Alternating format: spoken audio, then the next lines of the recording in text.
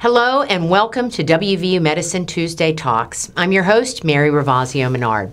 Do you struggle with chronic pain? According to a study published in the Journal of the International Association for the Study of Pain, more than 20% of Americans do. Today, we're going to talk about pain, whether it's back pain, headaches, or neuropathy, its causes, and its treatment, with Dr. Richard Vaglienti, Director of the WVU Medicine Center for Integrative Pain Management. Welcome, Dr. Vaglienti, to Tuesday Talks. Thank you. If you have any pain management questions for Dr. Vaglienti, just post it in the comments section below and we'll try to answer it live. Okay, well, this is a topic I think a lot of people are interested in. So let's just start with what exactly is the mission of the WVU Medicine Center for Integrative Pain Management?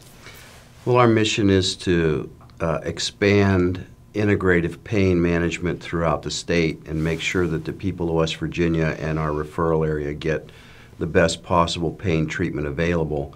And when I say that, what I mean is our clinic is different than most other clinics. In fact, almost all the clinics within 100 miles of here don't do what we do, which is to have multiple services under one roof, so that it's not just the shot clinic, it's not just a medication clinic.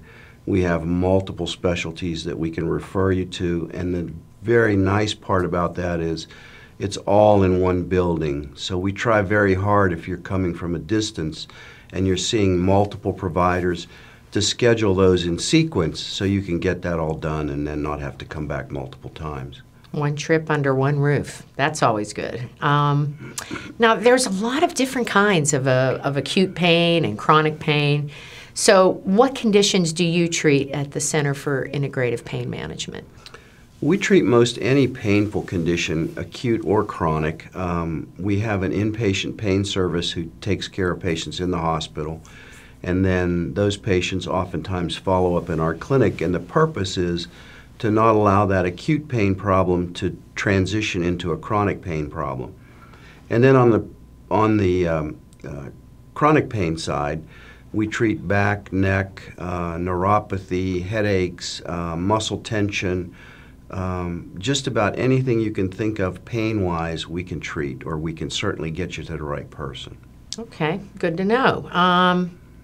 Now, the newest pain treatment that you've been offering is HFX for painful diabetic neuropathy, or it's also called PDN. And this is a pretty common condition. So first tell us about what exactly is PDN. Well, PDN, or painful diabetic neuropathy, as you said, is the most common side effect of or symptom of having diabetes. And it ends up that generally the legs and feet are burning and tingling and stabbing and extremely painful. And it's very unnerving, no pun intended, that it's just not good. And so it leads to other things. It leads to depression, it leads to poor self-management of your disease, your diabetic control gets out of whack. And so we're hoping that by treating that and making that pain go away, that some of these other things that are spin-offs will get better too. So this specific treatment, HFX for PDN, what is it and how does it work? How does it treat PDN? Well, HFX is under the broad umbrella of spinal cord stimulation. And the HFX company was the first company to market, to get FDA approval for the treatment of PDN with spinal cord stimulation. The difference between HFX and all others is that it's high frequency. So HFX means HF10, so it has a frequency of 10,000 cycles per second. Wow. And so the patients don't feel any stimulation, but they get pain relief. Whereas the other stimulators, you feel a tapping or a pounding, and so they're called more tonic stimulation, and it's completely different. It's effective, but it's just a completely different sensation with similar equipment. Wow. Now, I know you started offering this about a year ago. I mean, how's it going? I mean, are you having what's the success rate?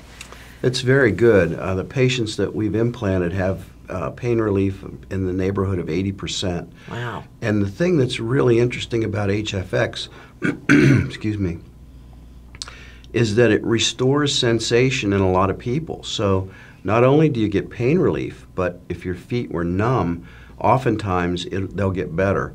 And some of them get better right away, and some of them get better later.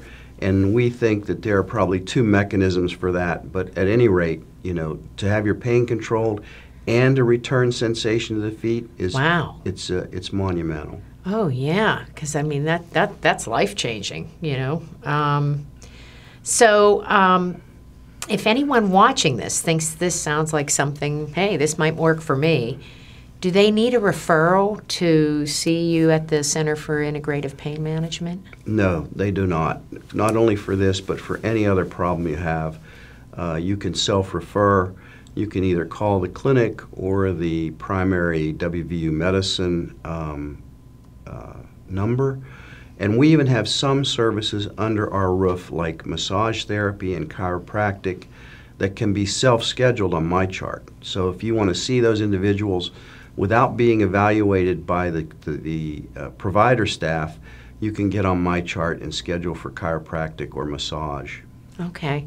And just the HFX procedure itself, it is a surgical procedure or an outpatient surgical procedure?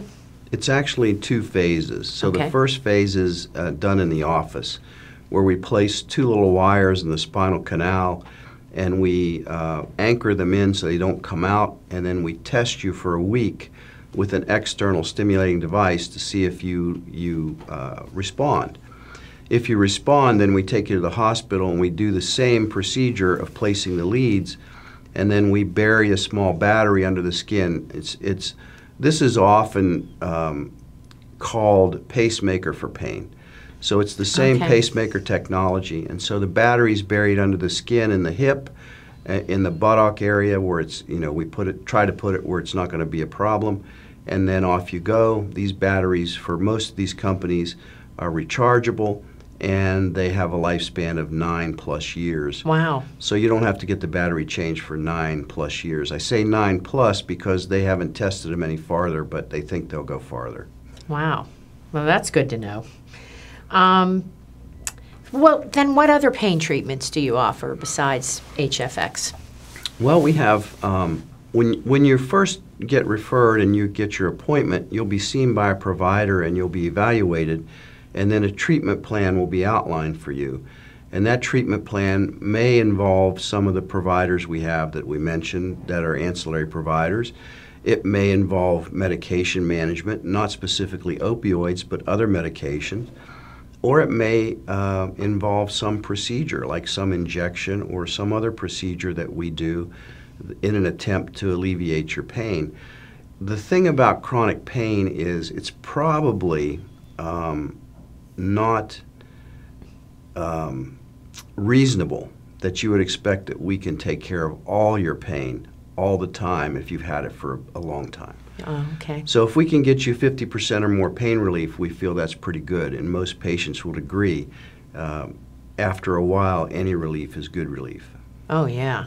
Oh, yeah. And you are expanding the clinic, the Center for Integrative Pain Management is expanding into Fairmont? Yes, that's correct. So we've tried to, one of the things that we were directed by the School of Medicine and others was to make this exportable. And that means two things. Number one, it means finding providers in various areas that will do what we need them to do to treat these patients.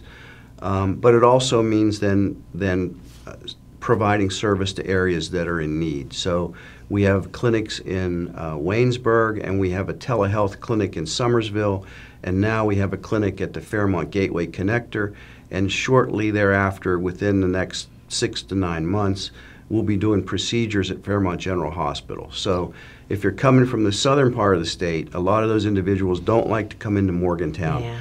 And so coming to Fairmont is a big plus, and then having procedures done there is even bigger plus. And, you know, we were talking earlier before we started the show about how much telemedicine has really opened up so many pathways to treatment. Can you talk a little bit about how telemedicine has expanded, your coverage? Certainly. There weren't many things good that came out of COVID, but one of those things was working from home, and so telemedicine is sort of the way medicine can be worked from home. And so that's one of the things that occurred during that time is our telemedicine capabilities and our presence got bigger. That has fallen off a little bit now that people are out and about. They really like to go see their doctor. But for those individuals that are disabled or have difficulty getting around or don't have a ride, many people in West Virginia either don't have cars, can't afford gas, need to get someone to take them. We can see you via telemedicine, and we have a very robust electronic medical record that has telemedicine capabilities built within it.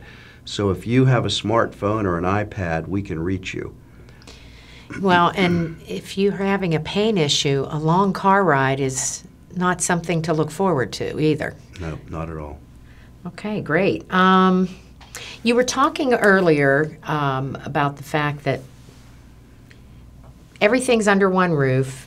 I mean, and telemedicine is part of this as well, but it seems like there's a lot of focus on treating the whole person with different therapies.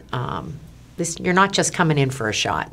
Can you talk a little bit about that? Yeah, that's the reason that I wanted to have a clinic like this, is because injections are useful. I've done thousands of them in my career, but they're not for everyone.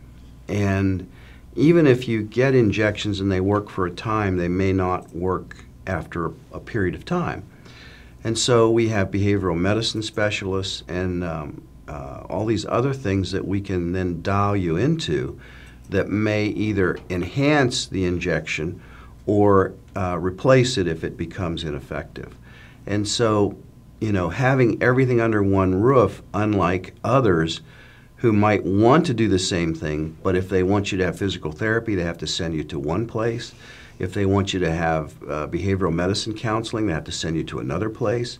If they want you to have dietitian services, again, another trip. And that's not how we work. So everything's in one place. Almost all of our services can be done via telemedicine, except, of course, those that require hands-on.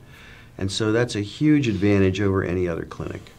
So if someone is interested in this kind of treatment, where do they start? How do they get an appointment? Well, as we said a little bit earlier, they can call the office at 598-6216, and you'll be routed to the call center, and they'll take your information, and an appointment will be made. You can call the 855 WVU Cares. If you have MyChart and you want some of these ancillary services, all you have to do is go into self-scheduling. It's very simple. We eliminated the need for referrals 3 or 4 years ago, and it's been very helpful. And that's the other difference between us and other clinics. Many of these other specialty clinics will only see you by referral. And so then you have to see your primary care or some other physician. You have to convince them you need a referral. You don't have to do any of that for us. Wow, that cuts out a lot of red tape. Yeah. So once you make an appointment, what can somebody expect at their first visit to the clinic? Well, the first visit is going to be scheduled with one of our providers, most likely one of the physicians. And so the physician will evaluate you, will take a history, will look at any past medical records you might have if they're relevant, and then discuss with you a treatment plan that we have available that we can implement. And then generally after that, scheduling is done on your way out. So for example, if you see me for back pain and I think a certain injection might help you, I write that order in the exam room. That order immediately is transferred to the front desk, and when you go out, you're scheduled for your shot before you ever get in the car. Wow. That's efficient. We like efficiency. We try. Everybody does. So do you have to have insurance to be treated at the Center for Integrative Pain Management? No, not specifically. We have the same policies that the WVU Health System has, and we take all comers.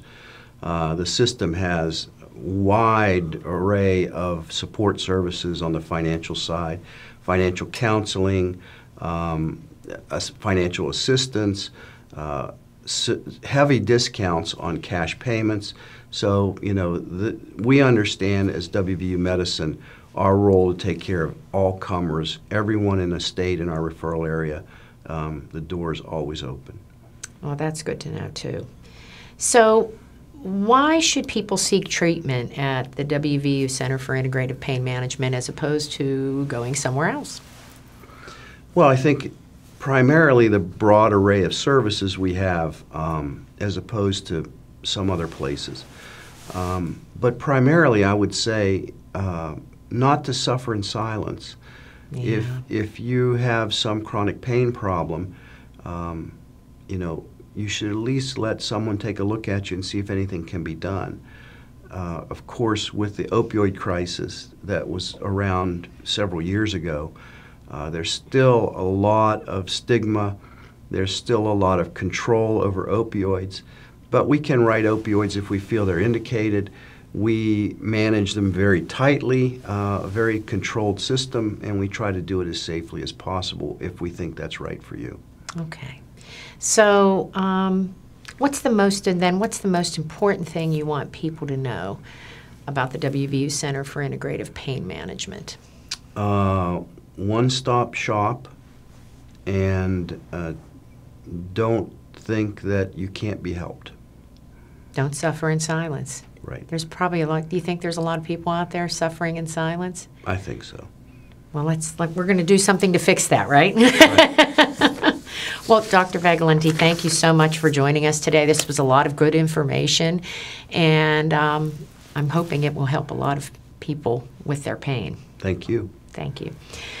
All right, so that brings us to the end of this edition of Tuesday Talks. If you're looking for more information on pain management, you can always visit wvumedicine.org/pain. And join us on Tuesday Talks on February 14th, when we'll talk about World Donor Day with Transplant Coordinator Brian Bird of the WVU Medicine Transplant Alliance. I'm Mary Ravazio Menard, and on behalf of Dr. Vaglienti and everyone at WVU Medicine, thanks for joining us and have a great day.